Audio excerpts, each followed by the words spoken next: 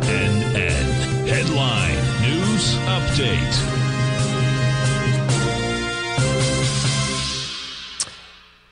Welcome back, folks. Dow Industrials down 296, NASDAQ up 220, S&P's up 18. Gold contract down $12.50, trading at $2,331 an ounce. We have silver off 60 cents, $29.24 an ounce. Copper off 6 pennies at $4.36 a pound. Light sweet crude off 86 cents, $80.77 a barrel. Notes and bonds. 10-year note up 3 ticks, 110.19. 30-year up 7 at 120.07. And King dollar's up 140 ticks, 105.613. Euro 107. Yen 159. British pound 126 to 1 U.S. dollar.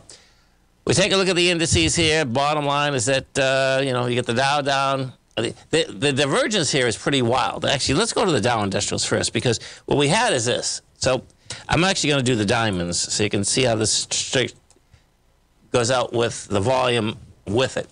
So we take a look at this. What you're going to see first off is that the Dow went south first, then did a 78% retracement all the way back up. Now, that being said, it was going into the bar that was from the 23rd. Now, yesterday it took it out. And today, guess what? You gave it up in spades right back. So that's telling me flat out that the Dow now is going to try to, 383. That the diamonds are going to try to go to 383, and we're at 391. So it's possible here that the Dow is the one that started a correction, came down, came all the way back up, gets everyone long, bottom line, gives it up again, and we'll see from there how this shakes out. We go to the Qs, and the Qs are the strongest, no doubt. That being said, you got an expansion of price today with a huge contraction of volume. We're coming into 32 million. You did 25.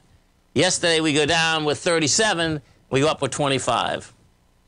We'll see how this shakes out.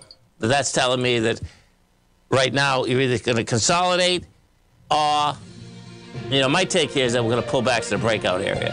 And then the Qs, that's 450. We're at 479. Have a great night, folks. Have a safe night. Come back and visit Tommy tomorrow morning. Kicks us off 9 a.m. Great show, folks.